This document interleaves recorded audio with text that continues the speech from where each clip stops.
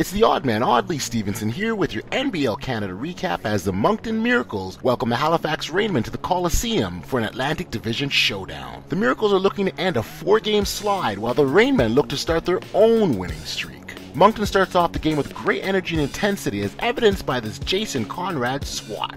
Stanley Robinson leads a fast break and Tremar Sutherland with the finish. Saya Ando did a great job for the Rainmen, scoring 19 points including this bucket off the steal. The inside game was big for Moncton as Seamus Ferguson gets the hoop and the harm. Stanley Robinson gets in on the act and does what he does. The Miracles with some excellent ball movement on this play that leads to a Troy Brewer 3-pointer. How about some defense by Stanley Robinson, who says later to this shot? Ando gets a buzzer beater to drop to end the first half, but unfortunately for the Miracles, this game had a second half, and that's where things fell apart. Mike Martin starts it off with a 3-pointer.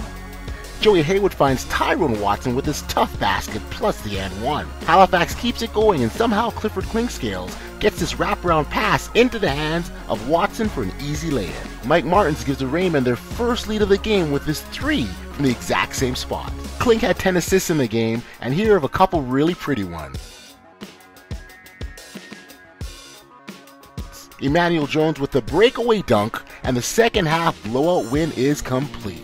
The Rainmen win big on the road, 106-86. Halifax outscored Moncton 58-35 in the second half, including a disastrous third quarter for the Miracles that only saw them score 11 points.